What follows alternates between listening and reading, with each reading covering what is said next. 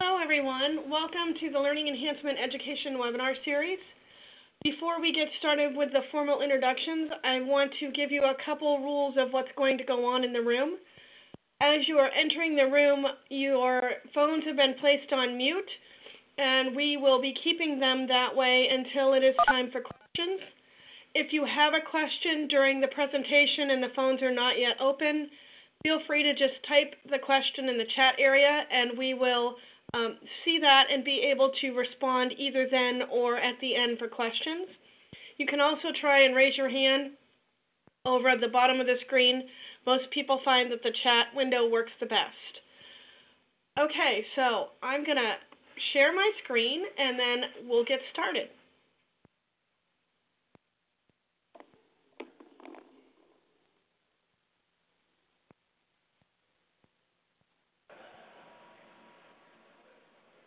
Wrong place to start.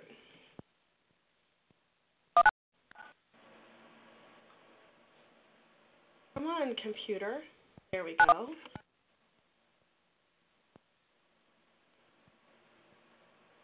Okay, everyone, thank you for joining us. This is a webinar on addressing cognitive deficits in Title I students. And your presenters today are myself. I'm Dr. Sarah Sautel. I am the Director of Scientific Affairs with Learning Enhancement Corporation.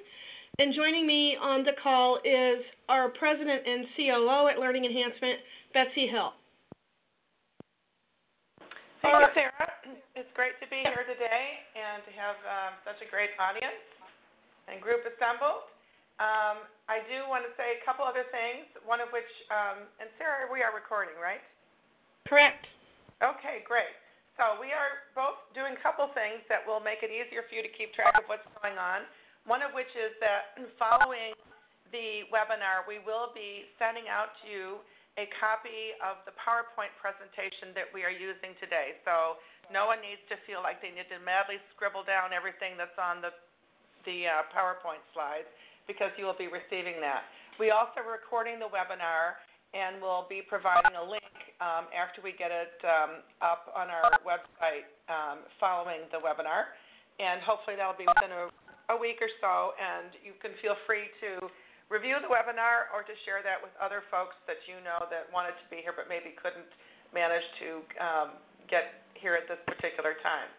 So what we're going to do today is we're going to be talking about what we know about the extent and the causes of the disparities in ability and performance that we see in students from low socioeconomic status backgrounds. After we do that, we want to then take a look at some of the approaches that are really now enabling students to close those gaps, and those approaches that are informed by our expanding knowledge of the brain and how it works. And then finally, what we want to do is build on that understanding and our understanding of brain functionality with some principles and practices that can be used in the classroom. Of course, because we all have brains, they're good for everybody, but they're especially important for this particular population of students. So we can go to the next slide. What we know, of course, is that reading is really the underpinning of our education system, much of our society for that matter, and that there's a very large proportion of our students who are not getting where we need them to get. I was particularly struck by the statistics from a report by the Annie E. Casey Foundation. First of all, it talks about from the transition that happens between third and fourth grade, where kids switch from learning to read to reading to learn. What we also found in that report is that well over half, 68% of our students are below proficient level by the end of grade 4. The worst state in the union, unfortunately, is Louisiana, but the best state, Massachusetts, still has more than half of its students at the end of fourth grade who are not reading at grade level or below the proficient level. The consequences of this are pretty important. If half of the curriculum, and this is what we are told, is incomprehensible to students who are not reading at a proficient level in fourth grade, what about sixth grade? What about eighth grade? What about when they're seniors in high school? And I have to think that if I'm a student who is only getting maybe half of what's going on around me, that I'm going to have a hard time staying focused, being motivated, and really trying to get what's going on, because so little of it really has any meaning to me. Unfortunately, when we start talking about low socioeconomic status students, the story is even worse.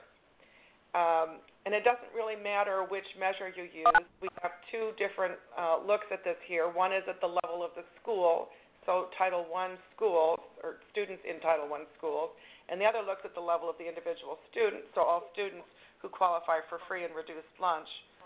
And for this group of students, it's much greater than we saw before. In fact, it's something like 80% of students are scoring below proficient.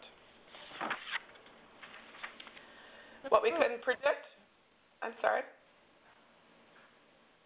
Okay, I guess I'm just hearing an echo. What we can predict from that is exactly what we see, in fact, in real life. These data that you're looking at now on this graph are from a Title I school in Gary, Indiana, that we have worked with. And these are the reading scores before any intervention. And what they really show is that by the time students are in fourth grade, they're about a grade level behind on average. By sixth grade, the gap has widened to almost 2 grade levels. So this is typical, unfortunately, and instead of closing the gap, we see it continue to widen as students move through school.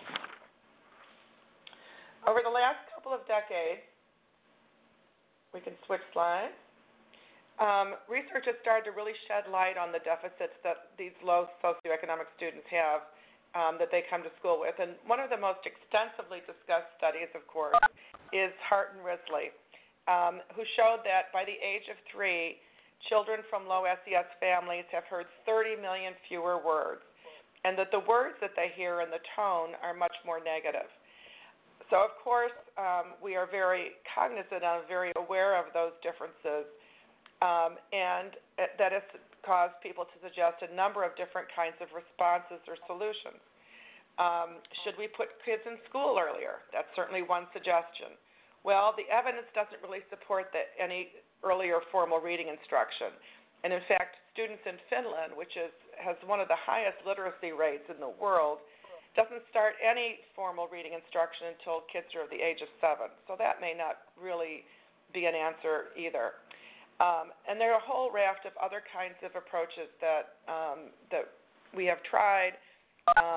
The problem, nonetheless, continues to persist. And while there are some bright spots and some things that seem to work for a while, the approaches really haven't solved the issue of kids falling farther and farther behind, especially from this population. So if we look at an image of how we think about education, and we think about the job of education, the challenges we face. Many of you have seen this image, of course, before. It's the 21st century skills diagram. And it talks about the fact that we want to educate our students not just about the basics, but about things like critical thinking and creativity and communication and technology and other life skills, in addition to the basics. And that the bottom is everything that all of the tools that we bring to this trying to achieve these outcomes, things like curriculum and professional development and all the rest.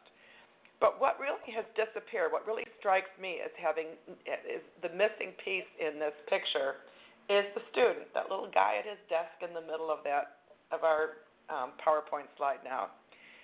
Because all of this has to happen through that student. And each student in those chairs is different from one another. Each student has a brain, as we'll see on the next slide, born with something between 150 and 200 million neurons. Those brains develop and learn by creating trillions of connections, each one among all those neurons. And while some of that growth is guided by genetics, the environment is much more than incidental. It's specifically our interaction with our environment that causes our brains to grow and to develop and to learn. If you look, therefore, at the kinds of different environments, and these are extremes, so most of our students have not come from backgrounds as bad as the brain scan on the right. But the nature of the environment does have a tremendous impact. This is a CT scan of the brain of a normal child on the left and one who has suffered extreme neglect on the right. So what you can see here is even the size of the brain has been affected. And as we've learned in recent years about the roles of different parts of the brain, different areas of the brain, and we consider the likelihood that children from low SES environments have not experienced the same kinds of positive, interactive richness in their environment, we can easily postulate that there would be a much greater impact than just on vocabulary. And in fact, that's exactly the case. What you're seeing here is some research by Kimberly Noble at the University of Pennsylvania Center for Cognitive Neuroscience. And what she and her team and other researchers working with her have done is to document the deficits across multiple brain systems. So it's not just the language system in our brain, it's not just our ability to learn and understand words, but it's really pervasive across all brain systems, from perceiving patterns and visualizing, which is part of our visual system, to perceiving and manipulating spatial relationships, which is partly our parietal and spatial systems, the very ability to assemble information from distributed storage, that is remembering things that we've learned, controlling the focus of our attention. Again, you go down system by system, and in each of these areas, they have been able to document deficits in children from low SES backgrounds. Now, if we now think about this in terms of the implications for our students' academic achievement, it's pretty sobering. So I wanted to take three examples here and talk a little bit about them. And then we're going to come back again to these three specific examples and talk about how these deficits can actually be addressed and remediated. So perceiving patterns and visualizing, how does that impact students' abilities and achievement in the classroom?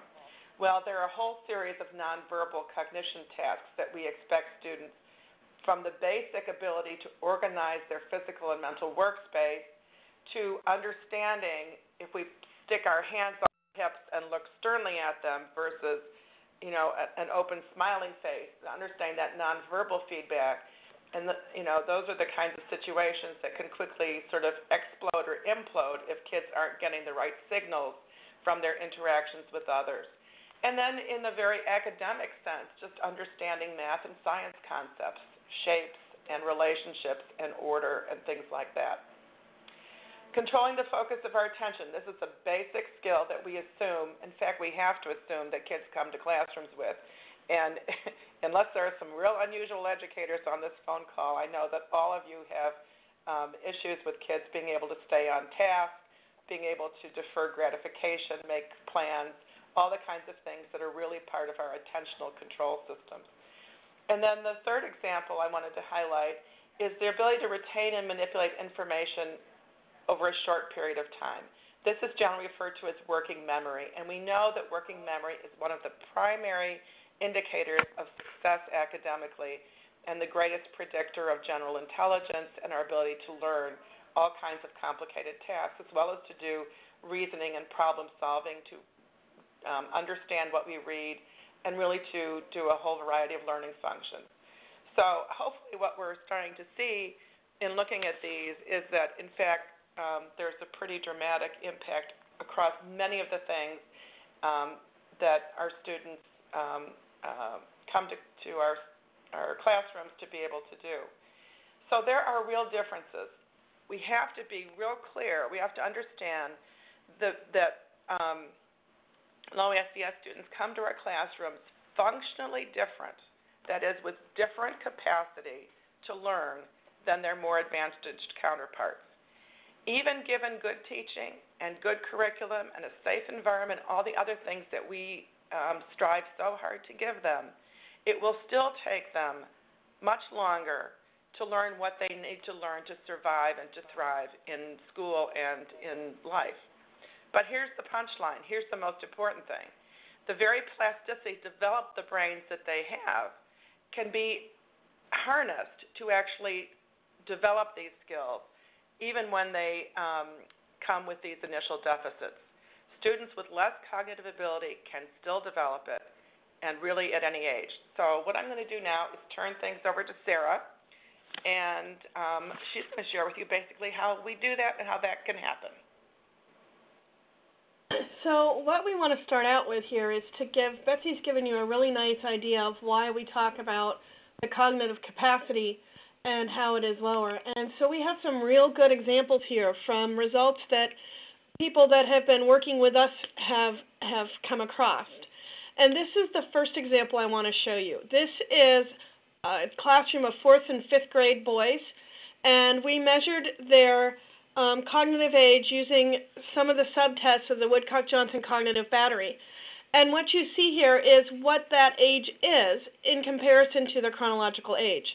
The red line across the screen is their age, and what you can see is that these boys that were behind, they were at risk of dropping out of school.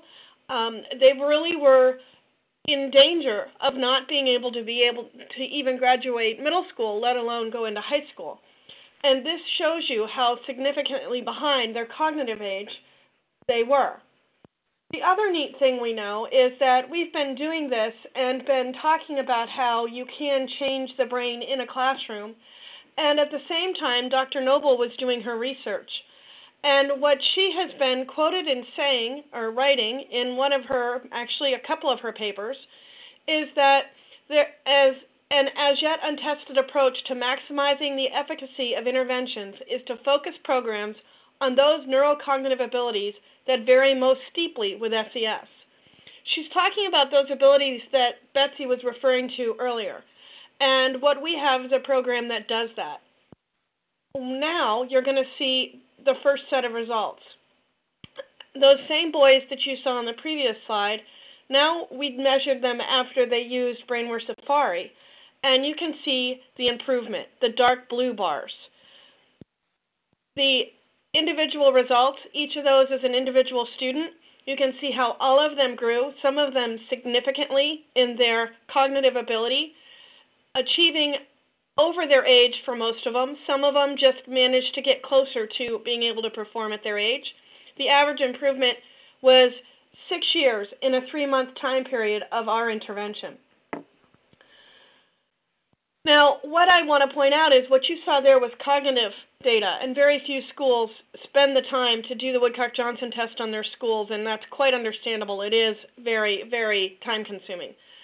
So we have a conceptual relationship here for you to really explain how cognitive and academic can be related. What you see in the blue line that you can really only see at the 12, 13, 14 week here is what happens cognitively without any kind of intervention. You just continue to grow at the rate that you're capable of growing, basically. And then what you see is if you add an intervention that is intentional to really impact those particular areas, you can have the kind of cognitive growth that you're seeing here with the red line that says with intervention. And at a 3-month period, when you measure it, you have significant difference in the way that they're able to use their brains from when they started. Now, tied in with that is academics. When you're doing this in the classroom, at the same time they're doing brainware, they're also working on academics. And many schools want to measure according to academics. And you do see a change academically, but there is a slight lag between when you see the abrupt change with cognitive growth when you're working on an intervention that focuses on those abilities but doesn't focus on reading and math. It's basically adding into things you're already doing.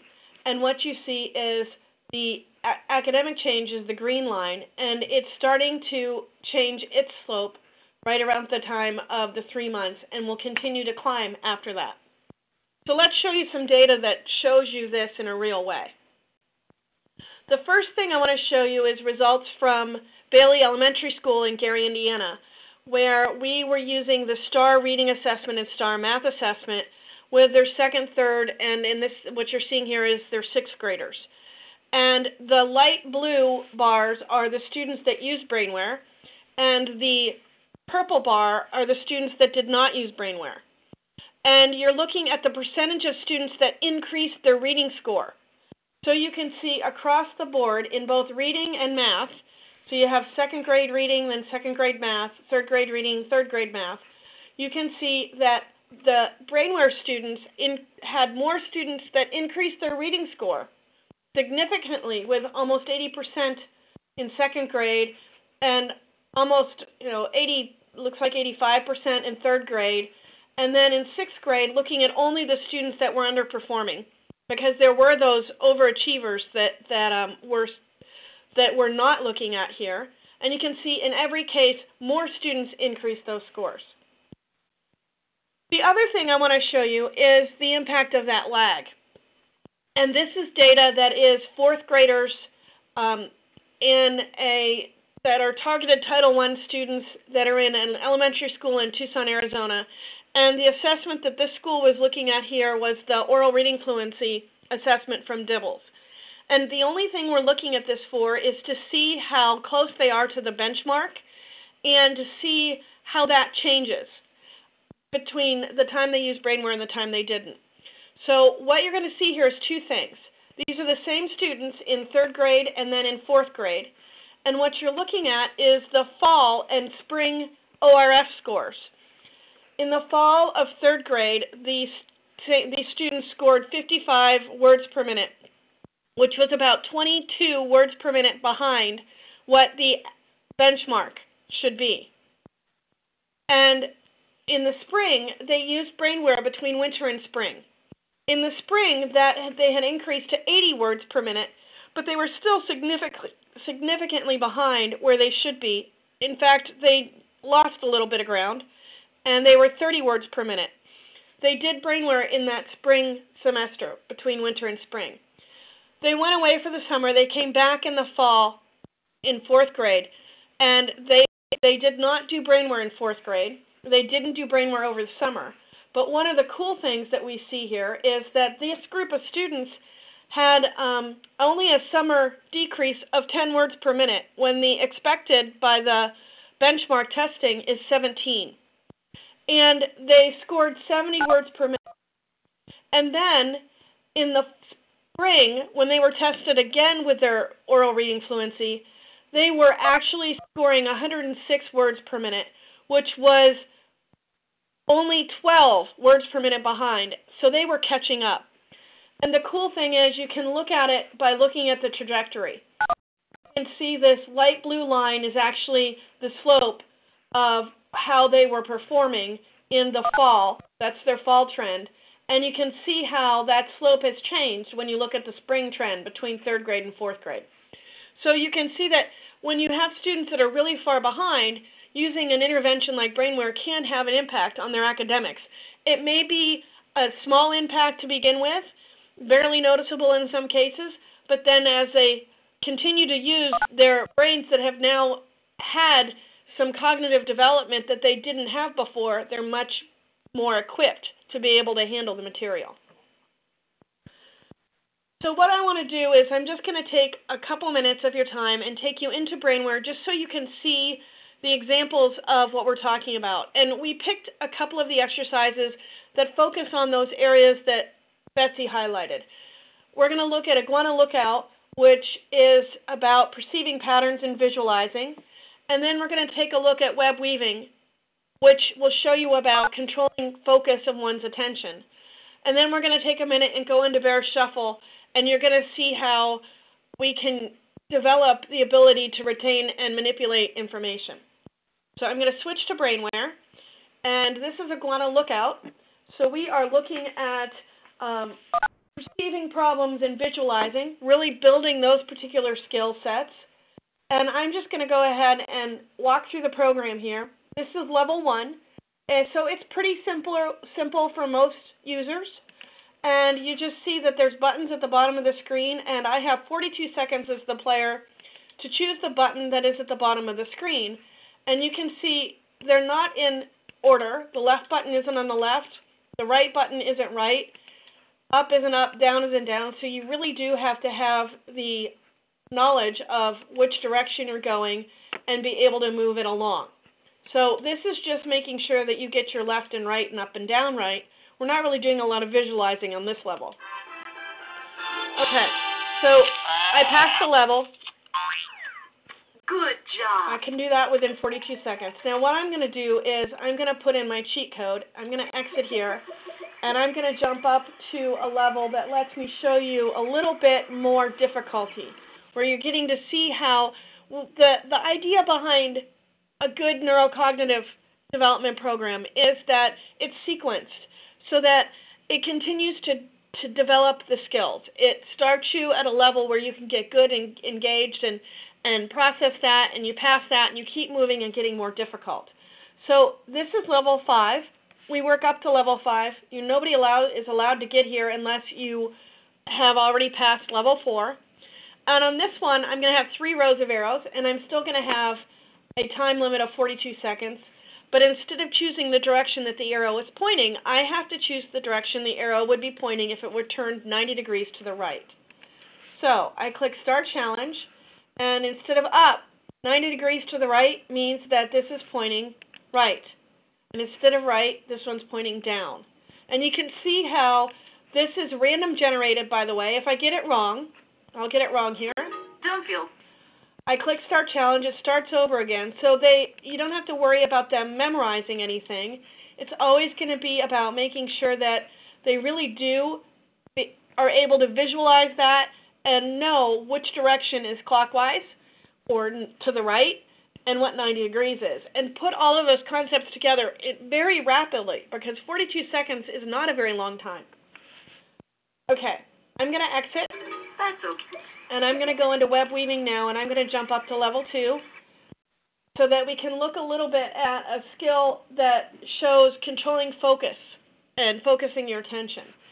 Now, this exercise works a little bit differently than the arrows that were randomly generated. This one requires me to look at a pattern, and the pattern erases, and then I have to hold that pattern in my mind as the player and click to a rhythm 5 times to a beat, and then after I do that, then I have to recall the pattern from memory and draw the pattern.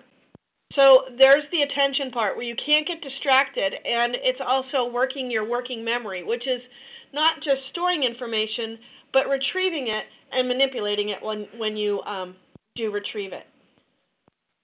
So this I have to do 6 out of 10 times to pass the level, and there was a kind of the head of an arrow, and hopefully I'm going to turn this up a little bit.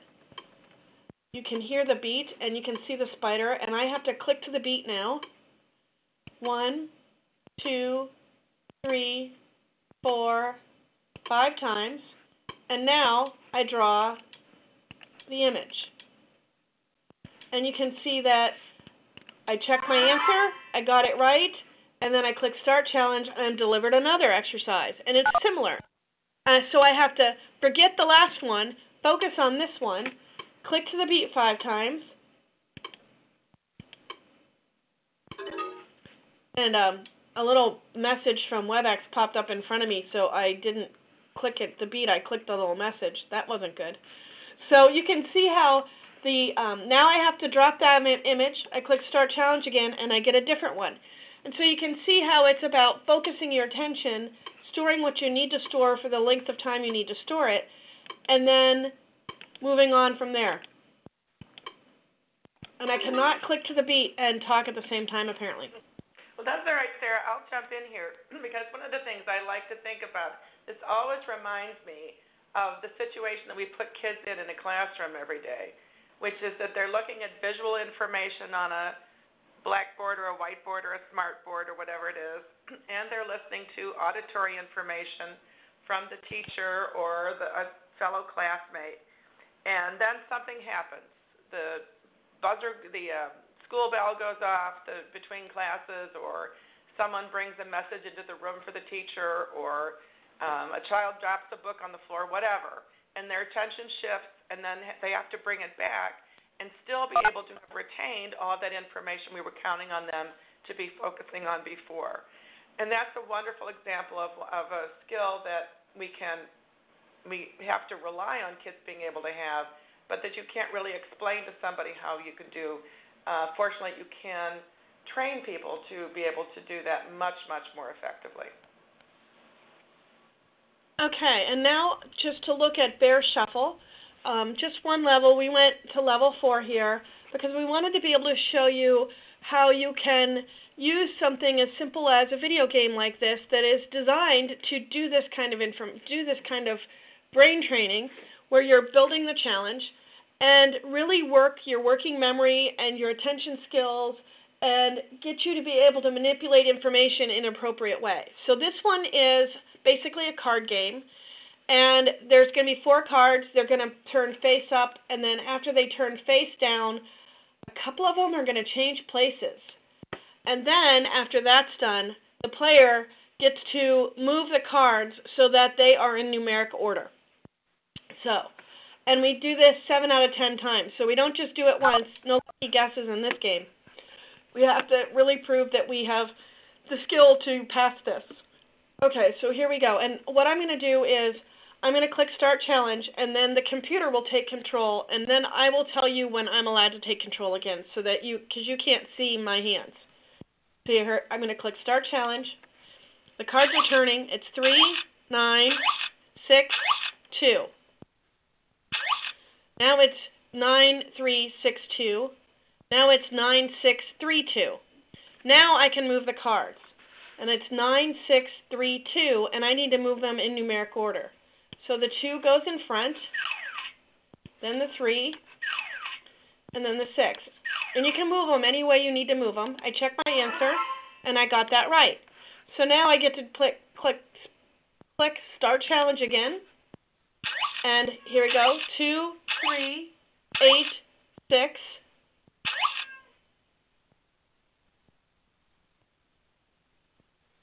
So now it should be, I lost my attention, 3, 2, 6, 8, I believe.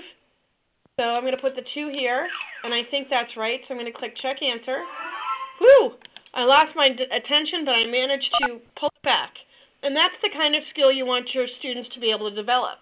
You want them to be able to get distracted by a strange noise they weren't suspecting, or like Betsy said, someone drops a book, or heck, some kids are distracted by just someone writing on the piece of paper next to them when they're not writing. And be able to pull back their attention to be able to complete the task that you've asked them to do.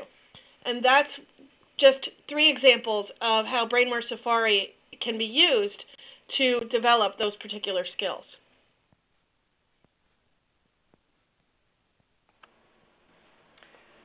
So now what we'd like to do is to shift gears just a little bit and to take this group of students who now have stronger cognitive skills and at the point where they're now ready to be accelerating in their acquisition of information and knowledge and skills and academic procedures and things like that.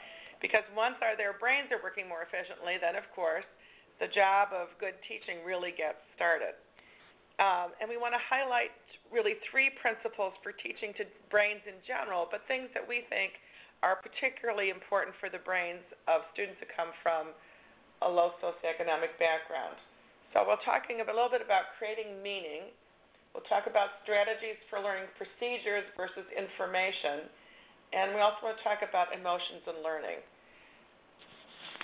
So let's start off when we start talking about creating meaning. We have to really take a basic look again at what learning and memory are. And a learning, of course, is the act of making and strengthening neural connections and networks of neurons in our brains. So when we learn something, the neurons that represent the visual information, the auditory information, whatever it is we're looking at, are active. And then when we go to remember it, those same neurons have to be reactivated. That's actually what remembering is. And so when we recall things and are reactivating those connections is really the explanation for why then neuroscientists say neurons that fire together wire together. So once they've been activated or have fired together, then they have a much stronger tendency of being activated again all at the same time. And we want to strengthen those connections to create learning. So now if we talk about how we are going to take in some new information, we're going to take a little look at this picture of black and white blobs, if you will. And we have you on mute, but if you want to go ahead and type something into your chat window, you can share it with everybody, or you can send it to Sarah, or you can send it to one of us. And so if you can see something in that pattern, why don't you just type in what you see? And we'll give everybody a chance just to do that for a moment. There's one person. Good job, Mike. And good job, Tim. All right. So people tend to say, we do get some different answers here. Some will say they see a cat's face. Some people will say they see a dog. Other people will say they don't see much of anything at all but black and white spots. So, Sarah, if you would show the shading, that may help people to focus on what the picture is. Oh, it's getting there. Okay. So that shading usually helps people say, oh, yes, there in fact is a Dalmatian dog. And now we can see that dog because we have the right cues to be able to do that. But what if you had no experience of a dog? What if you had never seen a dog? Would you be able to perceive it? Of course not, because what our brains are always doing is looking for meaning. They're trying to organize and search and combine the information that they're being exposed to, but you have to have the right background and the right context in order to be able to identify it. So the principle is basically this. In order to have something being meaningful, we have to have it connected to other things that we already know. And there are really two ways to do that. One is you can hook information into something that your students already know about. But remember this, in the case of students from low socioeconomic status backgrounds, many times they don't have the same experiences. They won't have the same context. They won't have the same information already at hand to hook into. And so very often it's going to be essential to create the experience with them. So you can probably think of and imagine in the subjects that you teach or in the classes or the kinds of lessons that you have with your students. And somebody thought it was an alligator, too. That's a new one, but I'm going to remember that next time.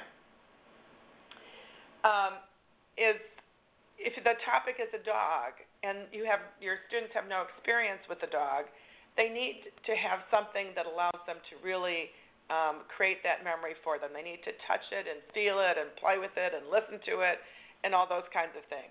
And you can create those kinds of experiences around just about anything that's the topic of what you're addressing in your classroom. So that's principle one. Does your throat need a break? Do you want me to do this one? Yeah, I thought you were going to do this one anyway. Okay. I couldn't remember. So the other thing we want to talk about is the types of memory. Now, we're not talking about there's, of course, short-term memory and working memory and all kinds of intermediate memories and those kinds of things. What we're concerned about here is long-term memory because that's the things that we're asking people to remember. And there are really two types of long-term memory. There's the procedural memory and there's declarative memory. To keep them in mind, procedural memory are things that are practiced and repeated to the extent that they become automatic. Things like driving a car, writing, reading, playing the piano, passing a football, walking. All of you learned how to walk, I hope. And that is a really good example of something that was a cognitively difficult process that you didn't just get up and do, but had to work to do it. And yet you still can do it years later without thinking about it unless something traumatic happens to you. Well, that's the same kind of thing that we're talking about when we're talking about focusing your attention and when we're talking about really those skills that brainwave safari develops. When we're talking about visualization, we want these things to be that kind of automatic procedural memory. The other kind of memory is declarative memory. And declarative memory are the semantics. They're your language, they're people, they're places, they're faces, they're concepts. They're things that you learn. And they're also, I'm not going to say this wrong, episodic. Did I say that right? You did. Wow, I had to teach myself. They're episodic, And they are events and emotions that are connected with them. Many times, those two things are declarative memory. There's just things you happen to know, like your mother's birthday, or the date of a car accident, or well, for a lot of people in this country now, what happened on September 11th. They remember those things, and it's because there's emotions that are connected with those particular events. They're declarative, they're not procedural. Although it seems like they're automatic processing, they're really not. They're just things you know. So principle 2 is about different kinds of strategies for the different kinds of memory. And rote rehearsal is the thing that works the best for procedural memory because repetition is important. Learning how to throw a basketball through a hoop isn't something you just do. You have to practice it and practice it and practice it. And many times you don't even know what you're tweaking. You just keep trying until you get it. And then once you get it, you keep getting it. And then there's the elaborative rehearsal, which works best for declarative memory. And these are the things that we can control in the classroom. And there's some examples here, this is not at all exhaustive, of some really good ways for elaborative rehearsal. As a former chemistry teacher, I used a lot of this because much of what I taught were things that people couldn't imagine. And so metaphors and analogies were extremely important for having them connect to the meaning of a concept because they had no experience to connect it to. Doing hands-on activities and doing visuals and graphs and trying to get as many different of those hands-on elaborative rehearsals connected to the content. The more of them you do for the same content, the stronger the declarative memory of that particular content can be. One of the interesting things to me about all of those things is that typically those elaborative practices, reciprocal teaching and role playing and all that kind of thing, are things that really good teachers do sort of instinctively. But hopefully what we're doing here is sort of explaining why, because we need to be able to hook those things into meaning and create those neural connections, why we want to approach it this way versus the procedural way, and why procedural memory works differently. So it's really helping us take our understanding of the brain and translate it directly into things that we can do to be more effective in a classroom. Exactly. Those are things that everybody that learns about good teaching methods are using. But now, with all of the things that we've learned about neuroscience and the way our brains work, we can see why they actually have the impact that they do. So the last thing we want to talk about is emotions. And I think this whole topic is really important for students, for low SES students. Emotions can certainly be problematic. And when we're in a stressful situation or we're in a threatening situation, basically our cortexes, the thinking part of our brains, become much less efficient. And we basically move into a fight or flight response. Emotion really overrides cognition. And so any situation, and it can be physically threatening, it can be psychologically threatening. There's some research recently that I heard about on bullying, where the physical effects on the brain of being exposed to bullying are exactly the same as the physical effects on the brain from being abused, physically abused. So we used to say that sticks and stones can break our bones, but names will never hurt us, and in fact, that's not true. The psychological stress and the psychological threats can be ever as much impactful as the physical ones. So, and this can be particularly an issue for students from these kinds of backgrounds who tend to have significantly more stress in their lives and who really do need to make sure that they are in a safe place physically and psychologically in order to be able to learn. But the other side of the coin is that emotions can also play a very positive role, and they can actually enhance learning. It's not just about impeding it. So adrenaline has roles other than as a stress response. And we do know that adding emotion to and adding positive emotion to experiences and learning can actually create much stronger memories and things that are much easier to remember. So you have to engage, you have to motivate interest, you have to get the adrenaline going a little bit in order to be able to do that. And when you do that, you can really enhance kids' learning, and you can really get them much more engaged in their own learning. Sometimes doing something in a very playful way, where it's funny, can be a way of making things memorable. And sometimes it's just simply a way of diffusing some of the tension. But getting people engaged emotionally when they can do, if you think about kids doing role-playing in a classroom and starting to experience the emotions of the characters, that can be a very positive experience, and it can also be a way of really reinforcing and strengthening the memory that's being created so that it's much easier to retrieve later. So I have a really cool anecdote that I learned at a conference when I was listening to someone talk about the emotions in the classroom and how the teacher's emotions can so dramatically affect the students. And it was a story about a teacher that was having a bad day, and we all have them. And unfortunately, she was having one that was monumental. And by the time she got to her classroom, everything was just going wrong. And then she had a group of students that sometimes they really could push her ability to handle that. And there was one student that just totally got on her nerves, and she wasn't handling very well, and she was disappointed in herself. And so she stopped her talk, and this was early in the morning. She stopped what they were doing, and she said, "Hey, class, I need you to do me a favor." She says, "Billy, I need you to tell me a joke." And they all just kind of looked at her. And she said, "I'm having a really bad day, and I really need to laugh. So I want to just take a few minutes and see if we can get some laughter going." So Billy was the student that was driving her crazy.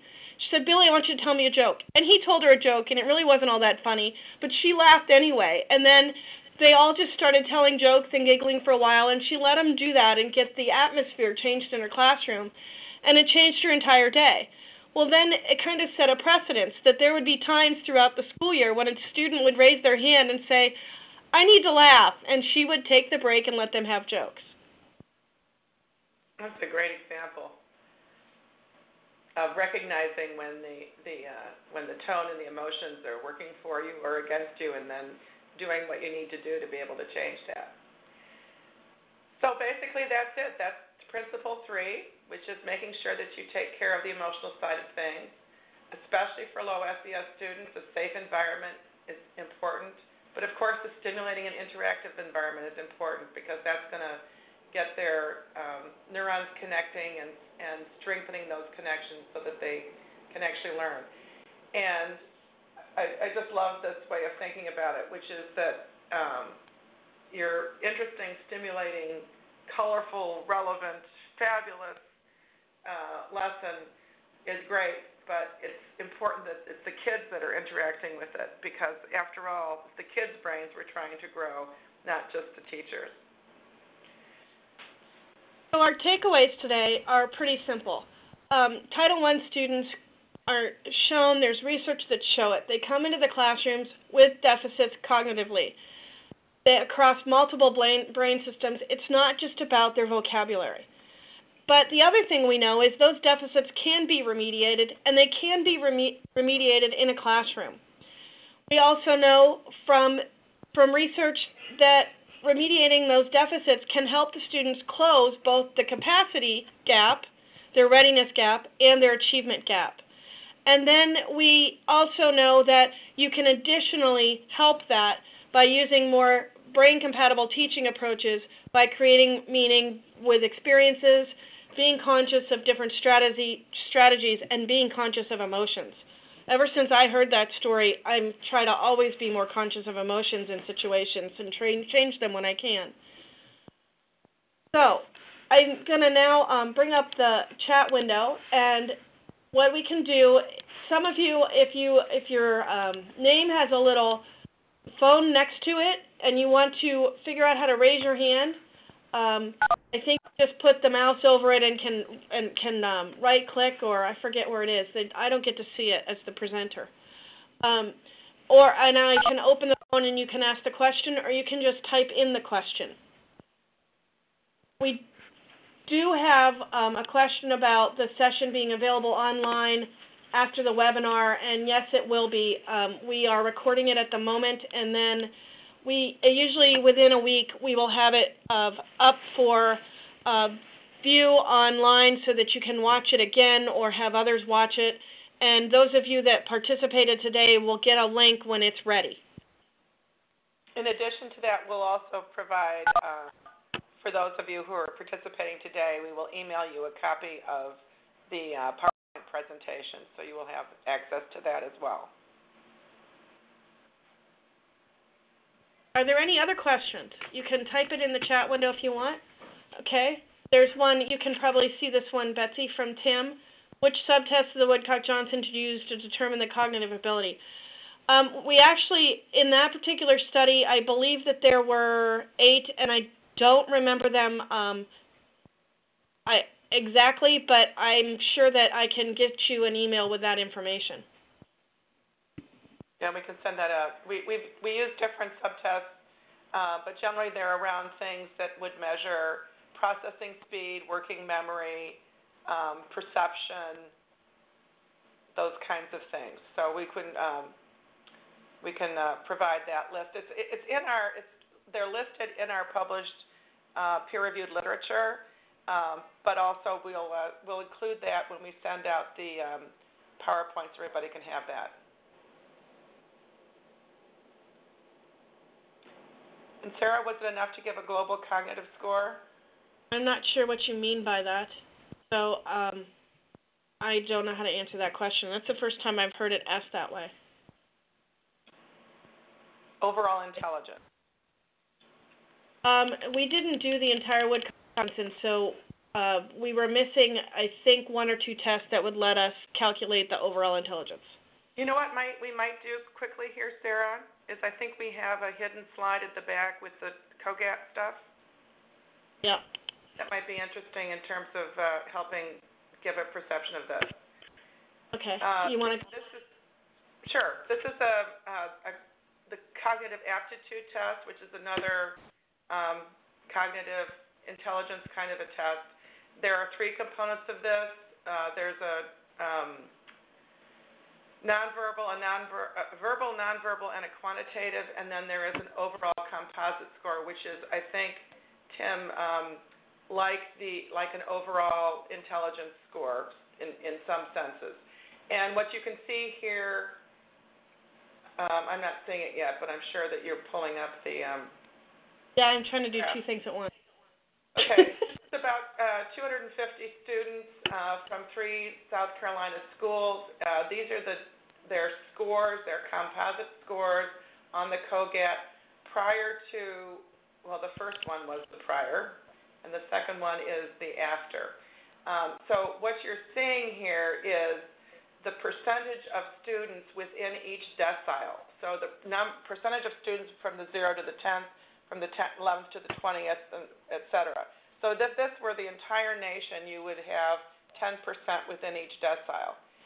Before using brainware, this group of students scored largely lower than, had very few at the 90th and above percentile, and a much larger percentage than typical at between the sort of 20th and 50th. So definitely skewed lower in terms of their performance on an overall intelligence test. Following their use of brainware, however, the picture changes quite dramatically. And what you see now is just about 10% performing in the top 10%, and even higher ranges between sort of the 70th and 90th percentiles. There's another question, Sarah, about relating this to special ed students and additional ways to cognitively advance LD students. Actually, she also asked that privately, and that's what I was doing when I was trying to do 2 things at once. Yeah, you can see from this graph that Betsy just talked about that brainware has an effect on all levels of student ability, and all of them can increase by using a program like brainware, because it's the kind of intervention that really lets them work through their issues by using their strengths to build their weaknesses and then make everything better. We also had a question about whether they'd be able to print the materials that we send them, and by all means, go ahead and print the materials that we send you if you would like to print them. And yes, the slide that you're seeing now will also be part of that, what you're getting.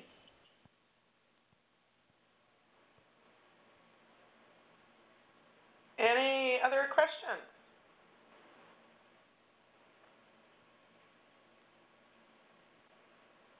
There's a question from Julie McDowell about, in the schools that were discussed, do they have brainware program for the kids to work on? And if so, how do you get the schools to pay for them? Well, in fact, all of the schools data that we showed you today are schools that have used Brainware Safari. Schools use a variety of different sources to pay for the program. The program is generally very reasonable, and so they use some schools will use Title I funds, some will use technology funds, some will use a variety of different kinds of funding mechanisms. We have schools that actually require the parents to pay for it, and they will do things like they will, grant a certain number of scholarships for parents or families that really can't afford it. People get pretty creative in terms of implementing this. And brainware is, in fact, something that can be purchased for home use as well. So we do sell directly to parents who use it at home with their students. One of the things that we do find is that the important thing about using brainware to get these kinds of results is frequency of use and following the protocol, which is 3 to 5 times a week for 10 to 12 weeks. It's sometimes harder for a parent to enforce that and to get that kind of fidelity to the protocol at home. Sometimes it's easier in a school setting, but there's certainly, again, many parents who are committed enough to helping their kids that they will do that. So there are a variety of different kinds of approaches.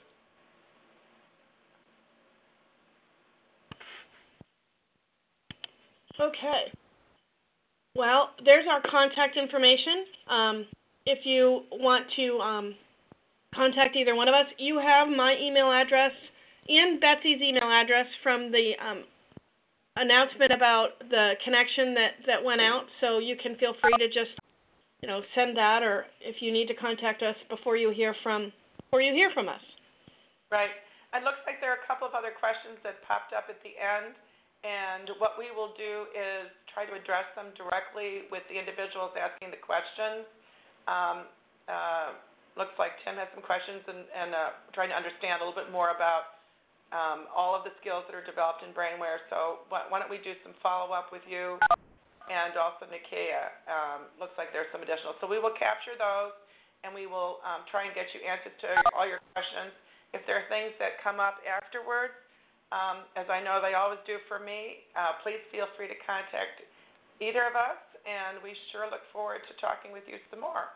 And I appreciate your being here today. Thanks so much. Thank you all.